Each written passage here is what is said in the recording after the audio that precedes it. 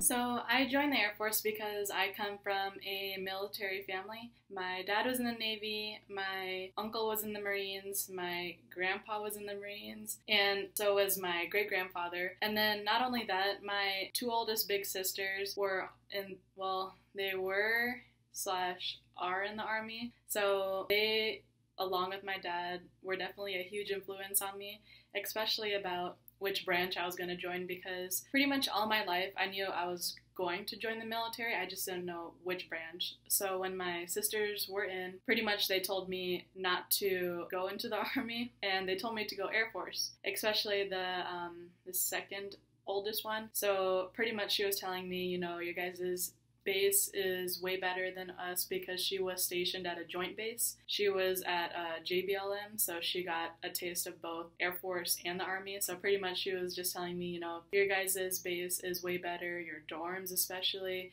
and even your guys' shopping centers and grocery stores are way better. So thanks to my sisters for helping me out, because that's the reason why I joined the Air Force.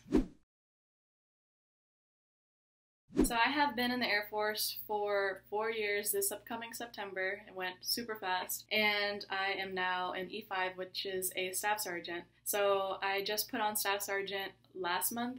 So I've been a staff sergeant for a little over a month. So I'm still learning how to actually be a supervisor and, you know, learning how to take on more responsibilities. So it's a learning process, but, you know, I think it's pretty cool.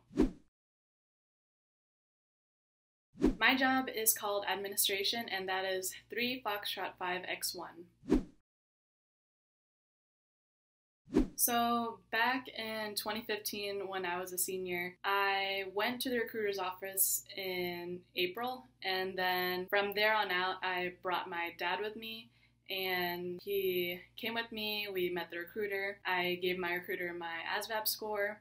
And from there, my recruiter told me which jobs I was actually able to do because of the score that I got, and administration was actually one of them. And I'm happy that I took my dad with me, and that's definitely something that you guys should do, especially if you're interested in being in the military. You know, bring someone you know who has been in the military or who is in the military still, because they can help guide you through the process. Because I know for me, it was less stressful and less intimidating when my dad came with me, because he was able to help explain a lot of the things that I didn't know.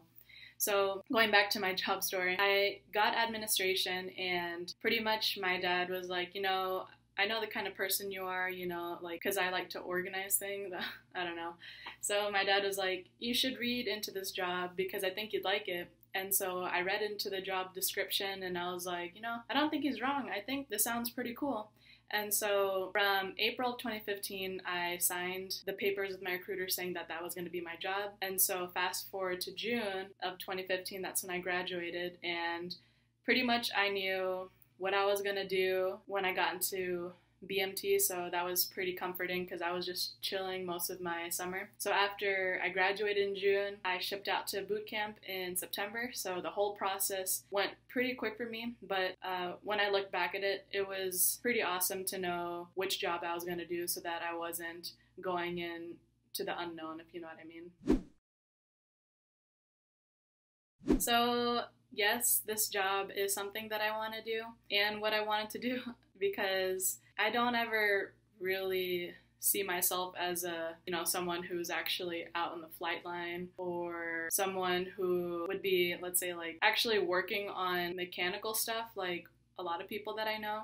And I know it's something that you can learn how to do just by being taught, you know, like on the job training, but that's not something that interests me. So I'm happy that I got my job, because it's something, it's geared towards a career that I enjoy more. If I wasn't admin, I definitely would have wanted a medical job, because that's always something that I wanted to do. But back in my senior year, when I had signed up for admin, there were no medical jobs open, and my recruiter told me that I had to wait an auditional year for the job that I wanted, and on top of it, I had to retake my ASVAB. So since I already signed up for it, I didn't want to retake it or wait even longer. So I pretty much stuck with admin. I signed up for a 6-year contract because I knew that being in 6 years would mean that I get to be an E3 right after graduating from tech school. And so I did that because I knew I was going to stay in anyways, and why not go sign up for 6 years and get that extra money right off the bat, compared to coming into 4 years and working your way up there. So that's why I signed up for 6 years. My tech school was at Keesler Air Force Base, which is in Biloxi, Mississippi. The cool thing about admin is that there's not that many jobs like ours because our tech school is so short. So when I went to tech school in 2016, it was about a month long compared to a lot of people that I know. Their tech schools can range from 2 years to 8 months or maybe even 4 months. So to go to a tech school that's only a month short, that's pretty sweet. And I'm sure if you ask people who are in tech school right now for admin, I think it's been shortened to only a few weeks now.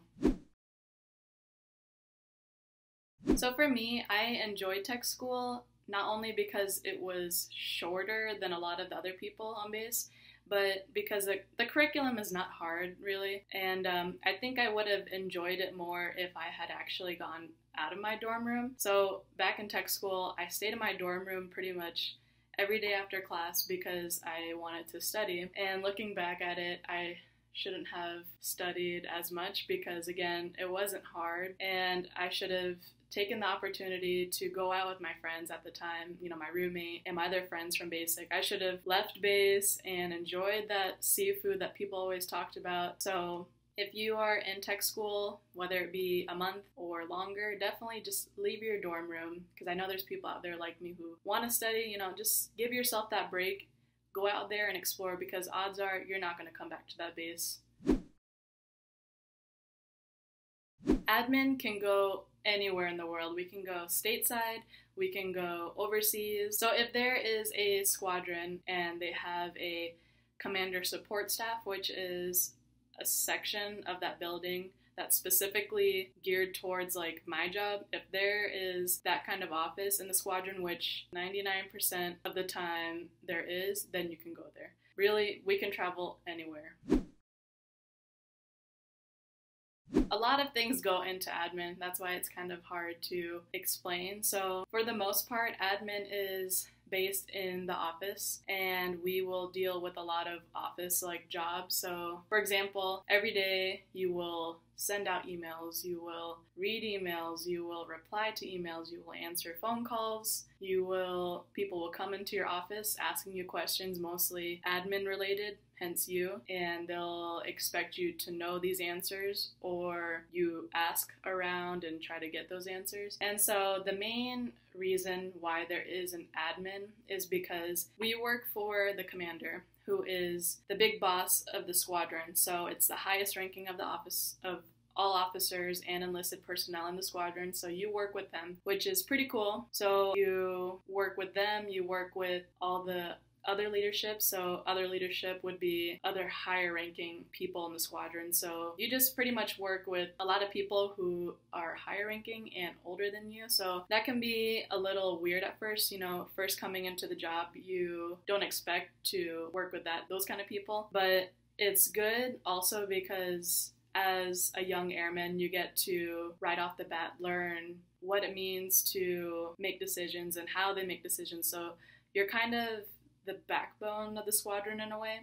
And so a lot of people will, especially maintainers, they give us nonners, which is like, I don't know, it's like a little tease, basically meaning we're non-essential to the mission. They call us nonners because, we're just in the office. But really, we deal with a lot of important paperwork, which a lot of people don't realize. And a lot of it is reviewing EPRs, which is enlisted performance reports, OPRs, which is officer performance reports. And for those, they're kind of like report cards, if that makes sense. So every year, every person in the military, whether you're officer or enlisted, you will get a report card. And as admin, it's our job to review it and make sure there's nothing misspelled, that it's the correct information, the person's name is correct. So as you can tell, it can be pretty tedious to be admin. So I guess you can say we deal a lot with like secretary-like duties. And on top of it, we will review memorandums. And I know the list goes on, but the the main part of being an admin is, again, to support the commander and help make sure that all their paperwork that is about to go to them for their review, or for them to give to someone even higher ranking than them, looks good, because you have to make sure you know your job. Otherwise, you're not going to make your commander look like they know what they're doing. You know what I mean? You have to be very critical with how you do paperwork, because it is your job to make paper look good. I don't know. But besides the office work, admin can also be postal. I haven't been in postal yet, but I'm going to in a few months, which I'm very excited about, because yes, I've learned a lot from being in the office, but I'm ready to step out of the office and actually move around and do stuff with the postal side. So I'm looking forward to that. So if you're a new admin in the Air Force, I would say just remember how keep in mind that our job is very rare compared to a lot of people. You have security forces, you have maintainers, you have services. So all those different people, they're not really in comparison to our job, because we're able to, again, we work with the higher ups, and not a lot of people get the chance to do that. And so just remember that you're given way more opportunities than a lot of other jobs, so don't take that for granted. Yeah, people will be teasing you, calling you an honor, but people don't mean that. Just remember that your job is very beneficial. You'll get to travel around a lot, because for admin, you will get to move around the base at least every year or two. You'll get to move around to different squadrons so that you can get more experience. So, for example, I was in a maintenance squadron, now I'm in a weather squadron. So there's a lot of ups and downs to every job, but just remember that you get to have a lot of opportunities from working with higher ups. You get to travel a lot more than other jobs. And, you get to have more time to yourself. You get to go to school. You can volunteer if that's what you want to do. So just remember, all jobs can suck, but this job in specific, just remember, it's one of the few jobs that a lot of people in the Air Force would want to have.